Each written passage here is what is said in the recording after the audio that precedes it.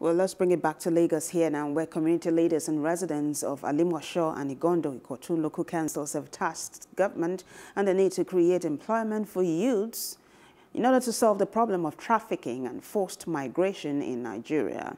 They made a call during a town hall meeting and awareness program on trafficking of women and girls in Ikotun, organized by Clean Foundation in partnership with the United Nations Women in Nigeria, as part of efforts to seek community-based solutions to address the trend in the country.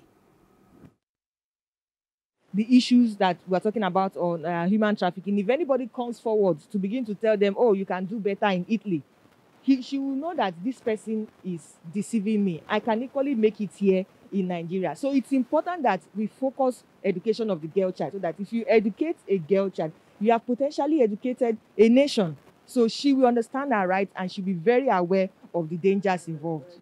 Just last week alone, I have 13 victims of human trafficking that were brought by the Nigerian Immigration Service, and one suspect of this crime was also involved in this handing over.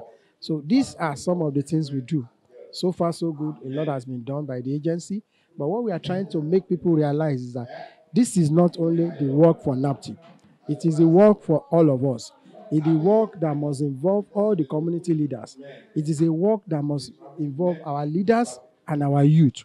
We want to sensitize them to go back to the various community to talk to people on the importance of human trafficking, because you see, people are ignorant of this problem.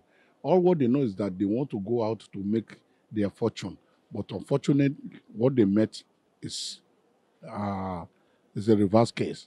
Like somebody that is looking for an employment, and at the end of the day, she find herself being abused of rape and casual sex. Hello, hope you enjoyed the news. Please do subscribe to our YouTube channel and don't forget to hit the notification button so you get notified about fresh news updates.